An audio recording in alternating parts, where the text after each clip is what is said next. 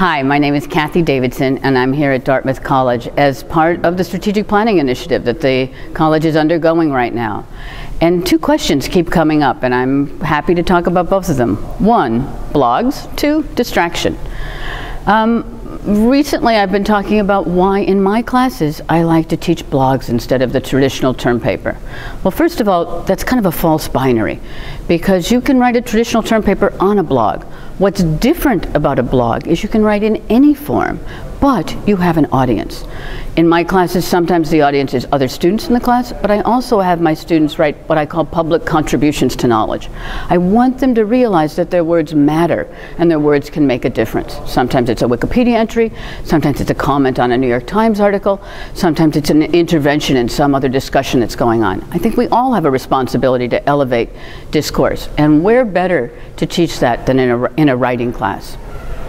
The second question people keep asking is my idea about distraction.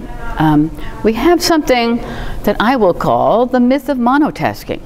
Actually, the brain doesn't know how to monotask, even in the most uninterrupted moments, such as when you're meditating. Your brain is constantly making neural connections. Your brain is constantly thinking about other things. In fact, if you're in a quiet room with no interruptions whatsoever, typically your brain goes crazy. There's a whole Eastern tradition of philosophy that knows this, and in fact there'd be a lot more Buddhas if it were easy to really truly be able to cleanse and open the mind and only think about one thing, which is mindfulness and being. On the other hand, in our work life, we're constantly bombarded with distraction, but all that means is we're aware of things that are new. We're bombarded all the times with things that aren't new, and we're just used to that. We deal with that. Sometimes it's looking out a window, sometimes it's getting up and walking to the other side of the room. We deal with our own mind's distractions in lots of ways.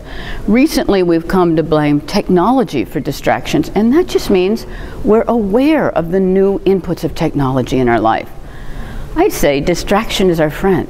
Because if suddenly we're aware of something, it means our mind wants us to pay attention in a different way, to think about what we're doing that isn't serving us, to think about better ways that we can pay attention, and even to think about the different tools or the different partners we could have that would help to control our workflow and create our workflow in different and innovative ways. Thank you.